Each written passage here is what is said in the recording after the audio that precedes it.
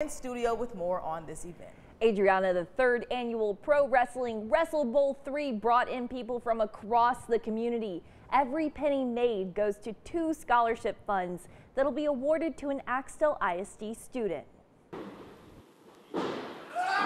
Pro wrestling isn't for the faint of heart.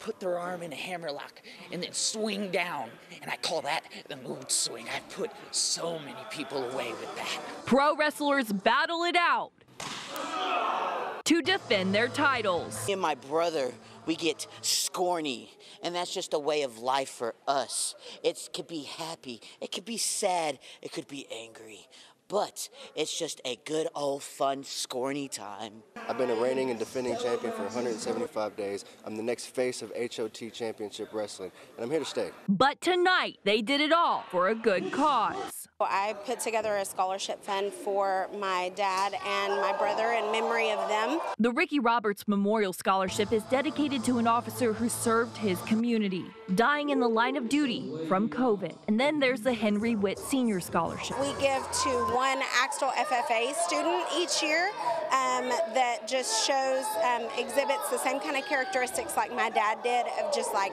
putting family first and just always kind of doing what's right and helping people even when like it's not maybe convenient for them. The money raised tonight will go to a student to help their legacy live on. To be able to award Axtell students, and we give one a year currently, but we're hoping to raise more and more money so that we can give more each year.